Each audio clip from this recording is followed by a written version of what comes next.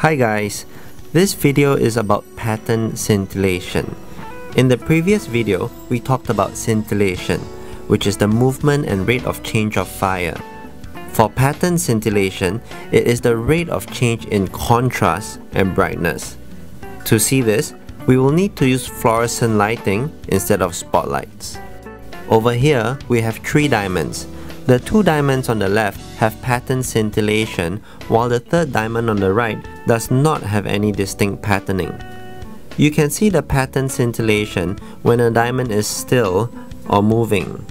When it is moving, it is the on-off black and white patterning you see that adds character to a diamond. The Aset scope can be used to understand where these patternings are coming from by checking the cut patterning and light performance. From the respective Aset scopes, the blue area, which is the contrast, are the black areas on a diamond, mainly at the arrows. The red areas, which is the light return, are the white areas on a diamond. These are where the black and white patternings are coming from.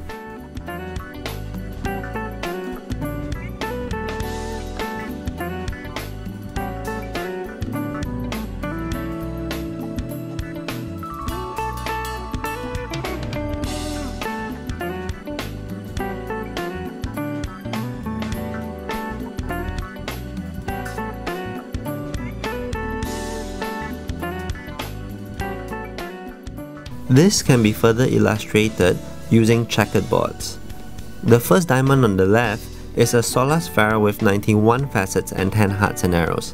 It has a higher pattern scintillation compared to the super ideal cut in the middle due to its higher facets. It has more and finer checkers. However, what is important is that both diamonds have the same amount of black and white where it is evenly distributed. This consistent patterning gives a diamond more personality. The 3rd diamond on the right has no contrast, causing it to have too much white, resulting in a poor pattern scintillation. Because of the lack of patterning, it makes the diamond look very bland and dull. What makes a diamond more interesting and eye-catching is the consistent patterning it has, which is what makes our eyes more attracted to it.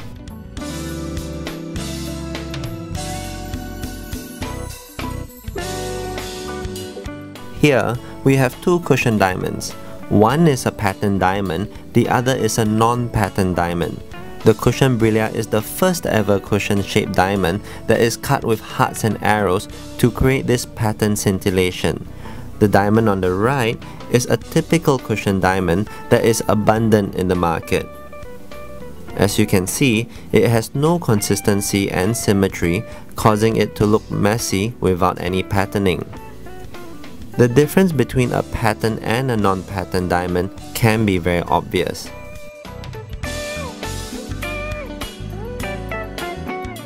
Therefore, when you study a diamond's pattern scintillation, think of a checkered board. Does it have a good balance of white and black? And are they evenly distributed? All these can be easily analyzed using an Aset scope. Thank you for spending time watching this video. To view more videos, do check out our YouTube channel, JannPaul. Thank you.